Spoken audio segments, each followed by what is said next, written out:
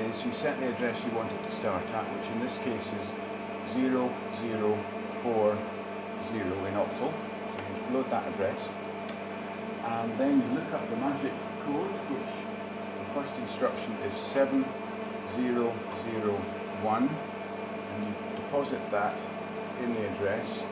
And I've turned the switch so you can see the data content, so that's 7001, and then 2051,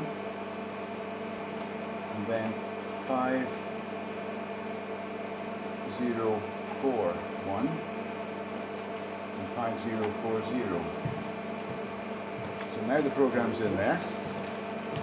Set the address back on the switches, which is 0040, load that again, clear the accumulator, let it not be halted, and make it run.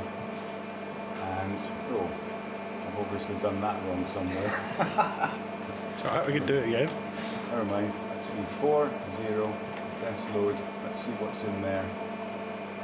So that's 7001, 2051, 5041, 5040, that should work. Press load, clear, continue. It's not happy. I think this machine actually has a fault, and when it gets hot, which it will be now, it's just decided not to play. But that's the sequence that you'd use to put it in. Right. Very simple. Cool. Yeah.